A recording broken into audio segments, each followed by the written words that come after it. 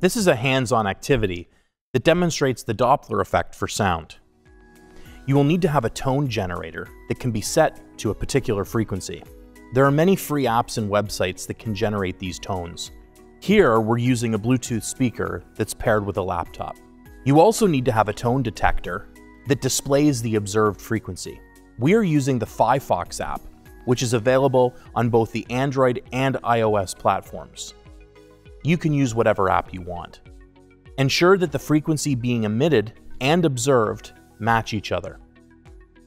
To suspend your Bluetooth speaker so that it swings back and forth without spinning, use 2 anchor points. Here, ours are separated by about 30 centimeters.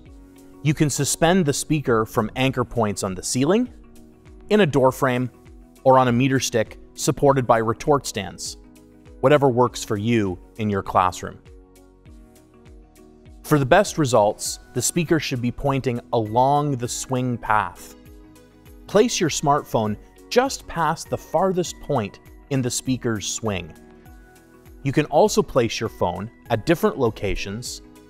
The results will be slightly different. The screen on the smartphone shows the results. Notice how the frequency oscillates up and down as the speaker swings back and forth. This is the Doppler effect.